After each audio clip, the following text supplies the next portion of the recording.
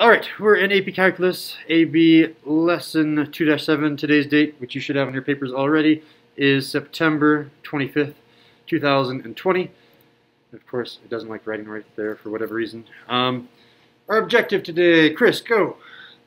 Use the differentiability test to determine if a function is differentiable by a system. Yep, so it builds off the continuity test, which you guys have seen before. Let's go ahead and review that. So, my question for you, is this function f right here, which is defined by this piecewise function, is that continuous at the suspect point 2? It tells you x equals 2 there. They should all match up. What do? Remind me, how do I work with continuity tests? Fiona?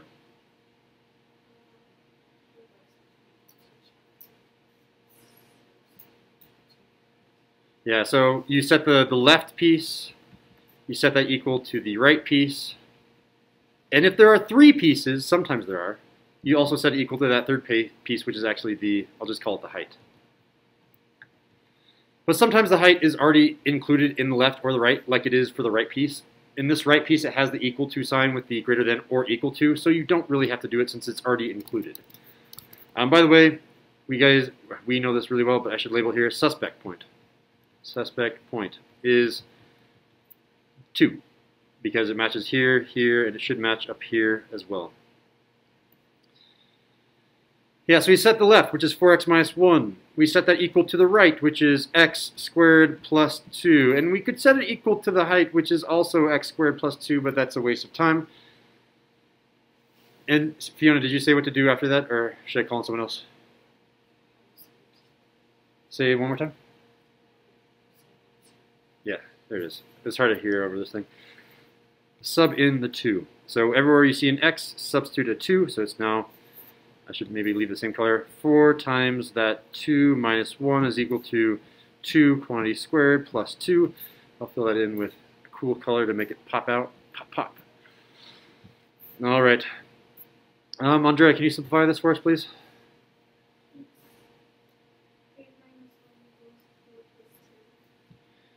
Minus 1 equals 4 plus 2. And one more step, Andre. Teflon, what can you conclude?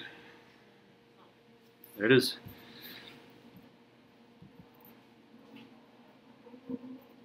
And I need some room to, I'm just going to type it. It's probably faster for me. Yeah, I think a size 18 won't work. Not continuous. Why? Because failed the continuity test at x equals 2. Alright, there it is. You guys should also know the definition of the continuity test, the formal definition, in case this turns into a free response question. I know for all of Unit 2, 3, 4, and etc. are going to be multiple choice until we get to the second half of the unit, or second half of the class. But here's the formal definition that you should have for your notes. And I wish I could write it up above here.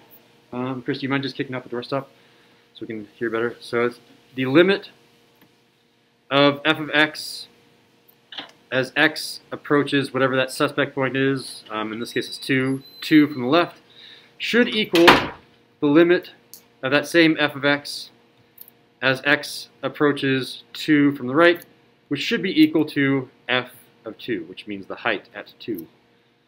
That is the formal definition. I simplified it and I just said left equals right equals height because it's kind of tedious to write that out, but you definitely need to know it for future situations. All right, can you guys give me a quick fist of 5? How well can you do if a function is continuous? The work that we just did right here. 5, 5, 5, and 5. Awesome, good foundation. Let's do the differentiability test. Now I'm asking, is f differentiable at x equals 2? And the answer, since it's the same exact question, is no. Why? I don't even have to, as long as this matches up, I can kind of ignore everything and just say, hey, no, it doesn't. It's not differentiable. But who can tell me why? It's based on an old definition. What does it mean to be differentiable? Give me the definition. Flashcard definition. Differentiable means there are no 1, 2, 3. No sharp corners. Holes is a type of, yeah, so discontinuity, sharp corner, and finally,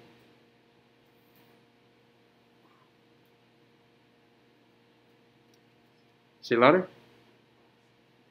Close. Vertical asymptote is a type of discontinuity. Vertical asymptote looks like that. I'm thinking of something that looks like this. It's a vertical tangent, yeah. Okay, so one of those this has. I'll name them off again, and you guys can name them off in your heads, I guess, with me. We're doing discontinuity, sharp corners, vertical tangents. This function has one of those things. Fiona? Discontinuity, so it can't be differentiable. Like we proved it up here, it is discontinuous. At this point, x is equal to 2. So I'll put in our notes here right away. We can tell it isn't. Why? Because not continuous. But let's go ahead and say we didn't know that. Maybe it was continuous. How would you do the differentiability test? You'd do the following. You'd actually have to take the derivative. Do f prime of x. So if it was continuous, then you'd say, okay, well, f prime of x is equal to a piecewise function. And I take the derivative of the left piece, right there. Take the derivative of the right piece, write it underneath it. So, derivative of 4x minus 1, Fiona. 4. So we say 4, and then on the same interval where x is less than 2. 4 for x is less than 2. Andrea, derivative of the right piece. 2x, there it is. 2x when x is greater than or equal to 2. These just kind of always get copied over. And I'm being very formal about this. If this was a multiple choice question, again, you can skip as many steps as you can to go fast. Okay, and then again, you do the same thing. Left equals right equals the actual, I can't say height now because it's the derivative. When you take the derivative of height, it turns into slope. So I should say left equals right equals slope. So I'm going to write down formally what it is because you need the formal definition and the informal. So formally, I'll do formally underneath. So they'll say left equals right equals slope. Not height anymore because we took the derivative. And what does the formal definition look like? Again, it's the limit of not f of x, but f prime of x, because we took the derivative. And again, as x approaches whatever the suspect point is, so 2 in this case, from the left, that needs to be equal to the same limit of f prime of x as x approaches that suspect point 2 from the right, needs to be equal to the slope. And just as a reminder, what is slope again? What should I write here for slope? Chris, you want to take a shot at it? It's not f of 2, it's now f prime of 2, exactly. It's, I mean, look at this. It's almost the exact same definition that we had all the way up here. The only difference is you just tick on these primes. Prime, prime, prime, and it's now the differentiability test. So once you know the continuity test, which you guys all gave me fist of fives, 5 out of 5, all you do is slap on some primes, and now it's a differentiability test. But in order to pass the differentiability test, you need to pass both the continuity test and the differentiability test. All right, so let's go ahead and just pretend that it was continuous and see if it would pass the differentiability test. How do I do that? It's even easier now because the functions are easier. It's the same process. Fiona did it last time, so I want to give it to someone else. What do you actually do now?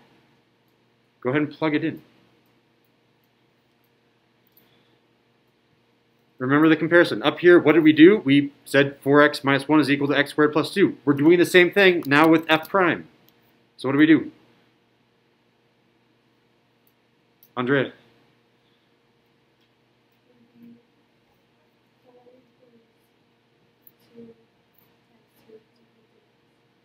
Yep, 2, and then you're already doing the substitution, which is awesome. 2 times that suspect 22 to see if it's differentiable. All right. And it's very clearly 4 is equal to 4. I wanted to do that in a different color. 4 is equal to 4. So if it was continuous, then it would have been differentiable also. but since it failed the continuity test, we still say no, it's not.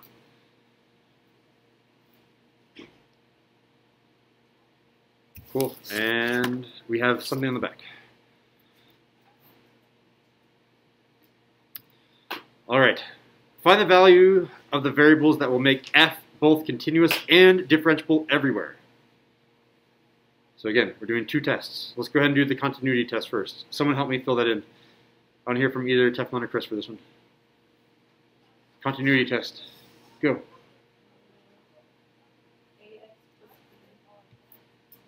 Okay. There it is. Bx squared minus 1. Chris, what do I do after that?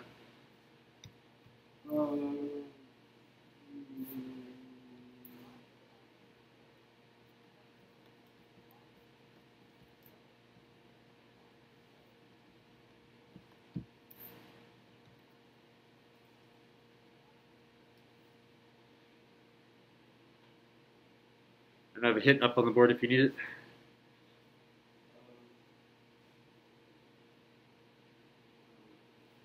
Something to do with that suspect point. We haven't used it yet.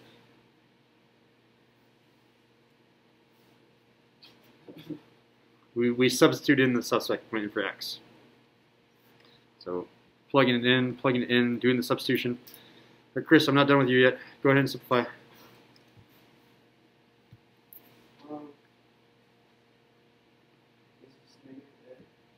Yep, keep going.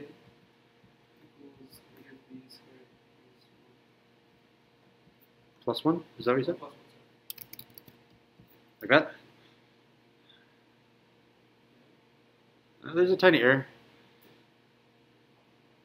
If you can't find it, you can call someone else too.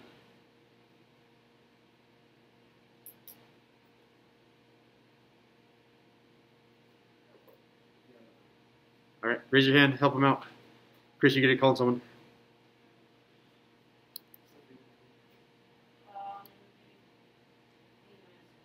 B minus 1. Why b minus 1 instead of negative b squared? But there it is. All right. Is that okay, Chris? Oh, yeah. All right. And then we can simplify this a little bit, but we're kind of stuck because there's no way to solve for the unknowns until we have a second equation. The number of unknowns that you have, and this is just a fundamental rule of linear algebra, the number of unknowns that you have should at least match the number of equations. If you have 3 unknowns, you need 3 equations. If you have 3 unknowns and you have 5 equations, that's plenty. You have more than enough equations. So we have 2 unknowns, we need 2 equations. Where are we going to get our second equation from? Oh, actually we can solve for this one too. Yeah, and you're right. But someone, let's go ahead and solve this one. I forgot that we could actually do that one.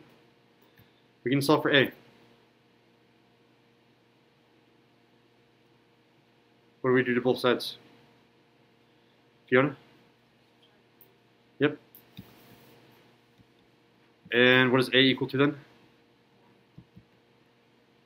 Perfect, yep. Divide both sides or multiply both sides by -1. Either works, and A is equal to 1. This is a rare circumstance where that actually does work.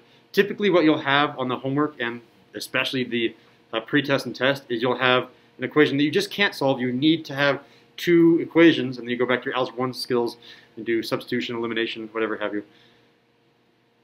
All right, and as Fiona was talking about earlier, we need to take the derivative. We can take the differentiability test. But I'll let someone else do that. All right, so Andrea did it last time, taking the derivative of the left piece, and then Teflon did the right piece. So Chris, you need to take the derivative of the left piece. Of the x? Yes, please. Okay, so the derivative of 2x is 2, the derivative of 3x is 3, the derivative of ax is a, exactly. So come down here and say this is going to be a when x is less than -1. Again, the derivative of b is just a number, so it's like the derivative of 5. It's a constant, it goes away, so we don't have to worry about the b. And we'll give it a Teflon. Derivative of bx squared minus 1. There it is, 2bx, and that's when x is greater than or equal to -1.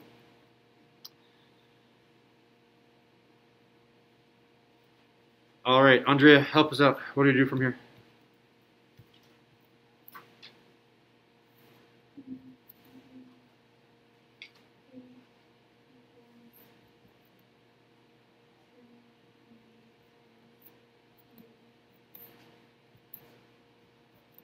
There it is. You already plugged in the x. You substituted our suspect point in for our x. Fiona, can you help us simplify and solve?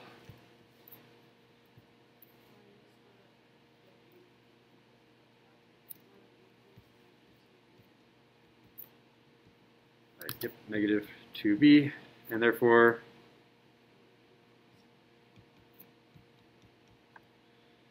all right, and then box both of your variables. A is 1, b is -1/2.